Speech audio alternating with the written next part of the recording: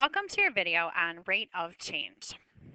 Rate of change follows our lessons on slope because the two ideas are very closely related. We're going to start today's lesson with some vocabulary words.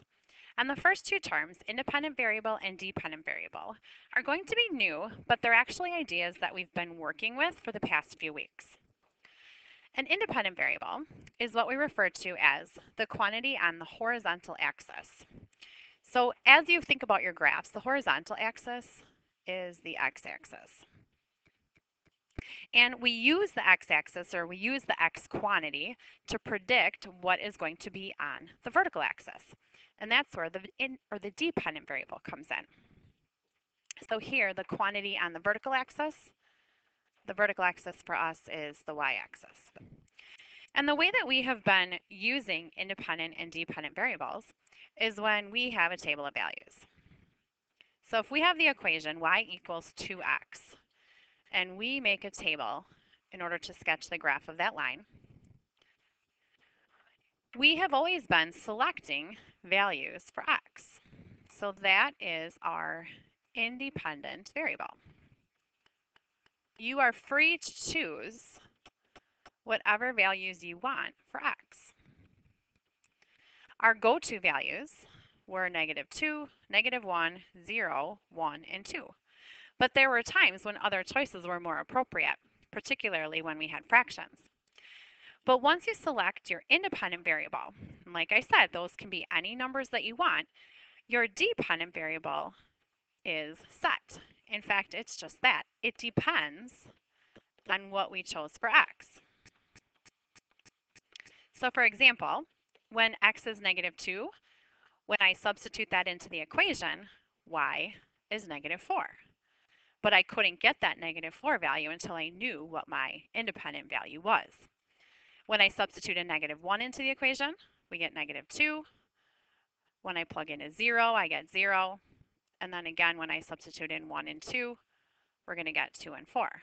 But none of those values in green could be determined unless I knew the value of the independent variable. So in other words, I use x to find y. We'll work more on this in the days to come. When we talk about rate of change, which is the whole intent of this lesson, what we're really referring to is slope. But you'll notice I've added something there. It is slope with units. So units are basically just your labels. It could be miles per hour, feet per second, something like that. And then speed, I know you're familiar with speed. Speed is another representation for slope, but we kind of ignore all the negatives. We know that if you're traveling in your car and your speedometer says 5 miles per hour, you're going 5 miles per hour. Well, if you're going backwards, you're still going 5 miles per hour. So your speed just tells you how fast something's going, but we just ignore all negatives. Let's look at a few examples. Our first example reads, in 2009, Danny was 136 centimeters tall. He grew to be 176 centimeters by the year 2016. Find the rate of change in Danny's height. So rate of change is our slope. And we, of course, are going to incorporate our units. And here's where our quantities come in. We have two quantities. We've got time, measured in years, and we've got height. And so you kind of have to think about which quantity depends on the other. Does the year that it is depend on how tall Danny is? Or does how tall Danny is depend on what year it is? And so you may have to pause and rewind so you can hear those statements again. But it makes sense that our independent variable is the year and the dependent variable is the height. And that height is measured in centimeters because Danny's height is going to depend on what year it is. So the next thing that we have to do is we have to come up with ordered pairs. So I am told that in 2009, Danny was 136 centimeters. And then I knew that in 2016, he was 176 centimeters. So I've used two different colors because those are the values that belong together. And then I just have to make sure that they're in the correct order. And the independent variable is x, the dependent variable is y. And so we've determined that our x coordinate is going to be the year. So my first order pair is going to come from what I circled in red. The year is 2009, and the height is 136. So that's my first order pair. The second order pair is going to come from what I circled in black, and you have to be careful. Don't just take the order that they appear in the problem. Make sure you think about the independent and dependent variable.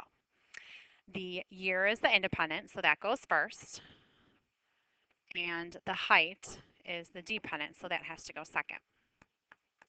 Once you have your two order pairs, it should seem like a familiar process to figure out the rate of change, which, like I said, is just slope. I'm going to encourage you to label your points, just like we did in the past, so that you can get those substituted into the slope equation in the correct order. So slope we know is y2 minus y1 over x2 minus x1. And so I've pulled those right off of the ordered pairs. When we simplify, in the numerator we have 40, and in the denominator we have 7. And in the past, this is where we stopped. But if I said to you that Danny grew 47ths of a centimeter every year, to me that doesn't have much meaning. So when we're talking about rate of change, we're actually going to encourage you to divide out your rate into just one number, or into that unit rate. So when we take 40 divided by 7, we get 5.7.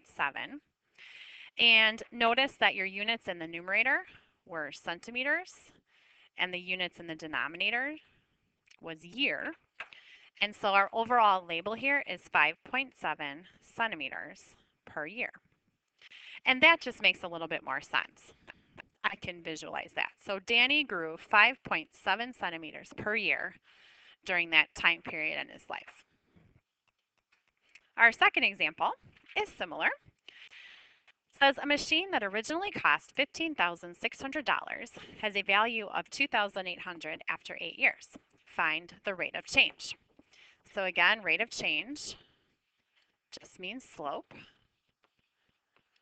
We're going to need to come up with some ordered pairs. So again, we have to say, does the year determine the cost of the machine, or does the cost of the machine determine the year? And I think, again, you may have to rewind and listen to that, but the independent variable is going to be the year, because it matters what year it is in order for us to figure out what the value of the machine is. So independent is x, dependent is y. And unlike the last problem, we're not given numerical values for the year. We are just told that originally the machine was $15,600.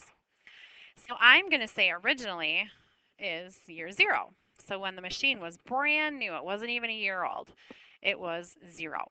So year 0, the value of the machine was $15,600. The second order pair is going to come from the 2,800 after 8 years. So again, you have to be careful with the order. Years is the independent variable, so that has to be x. And then the value is the dependent variable, so that has to be y. Once you have your order pairs, you're going to label them. So x1, y1, x2, y2. And then you're going to use your slope formula once again. So we're going to do y2 minus y1 over x2 minus x1. In the numerator, we end up with a negative 12,800. And in the denominator, we have a positive 8. We're again going to divide this out just so that we can make sense of our answer. And we get a negative 1,600, which should make sense because the value of the machine is going down, decreasing, so we should have a negative slope. And then our label on this, if you think back to the units in each of the numerator and the denominator, this was in dollars and this was in years. So our label on our answer will be dollars. I'm going to sneak that in before per year. And the negative's okay because like I said before, the value was going down. So it went down by $1,600 per year. Our next example, we have a table. You could kind of think of this as a table of values, even though it's going in the horizontal direction and we're used to seeing them in the vertical direction.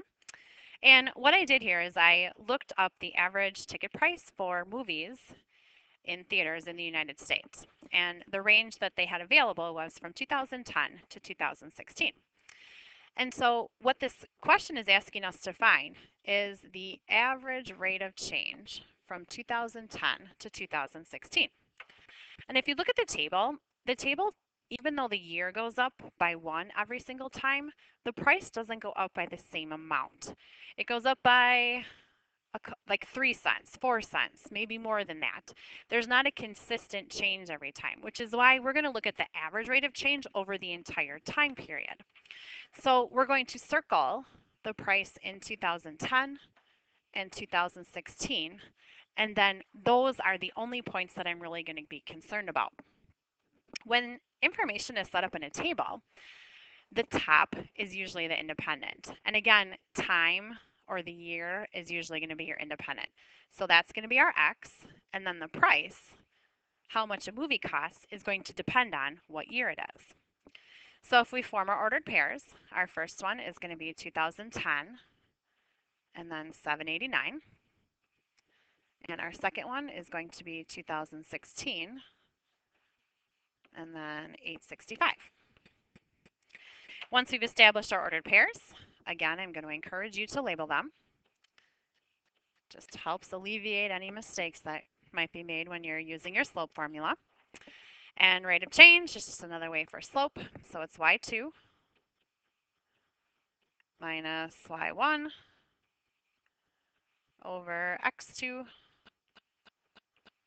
minus x1.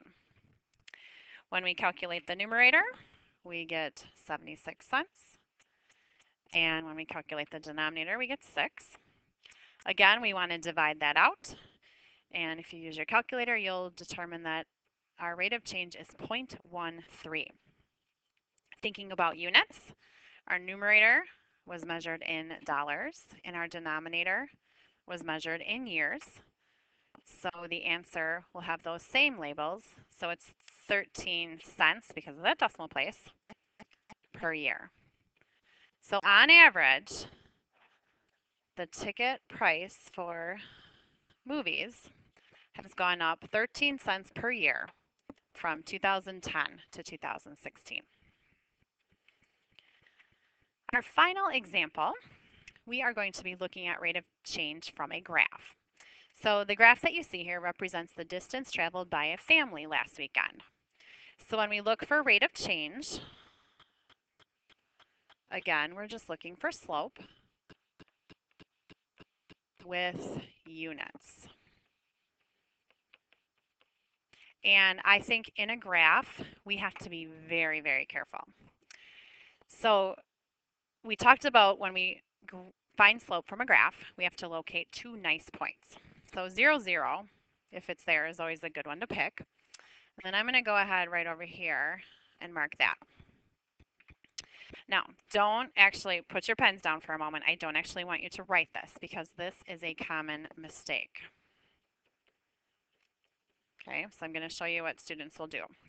They will say that the slope is 2 over 4. Okay, seems reasonable, right? Up 2 over 4. That's 2/4, which is 1/2. And when we think about units, we went in the y direction first, and that's miles. So this would be measured in miles. And then the x direction was hours. So you're telling me that this family went on a trip together and they were traveling 1/2 of a mile per hour. And I'm going to say you could probably walk fast. Well, you could walk faster. You might even be able to crawl faster than 1/2 of a mile per hour. So that just doesn't even make sense. So hopefully you were listening and not writing. So I'm going to erase all of that because we don't want to make that mistake. We want to pay special attention to the units of our graph. So I'm going to go ahead and mark those 2 points again. And when I do the rise, I'm going up 2 boxes, but I actually went up 50. So my rate of change, the numerator is going to give me 50. And then I'm going over 4 boxes, but I have to look at the scale. And I'm actually just going over 1 hour. So I'm going to write those units right in there. 50 miles is what I went up, and 1 hour is what I went over. And I happen to pick really nice points because I'm done. The rate of change was 50 miles per hour. The next part of this problem asks us to explain what the slope represents in the context of the problem. Well, the rate of change was 50 miles per hour. That's just the speed the family traveled.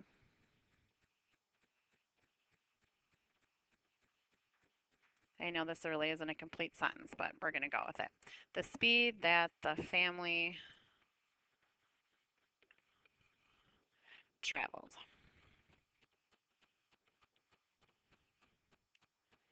That's what the slope represented.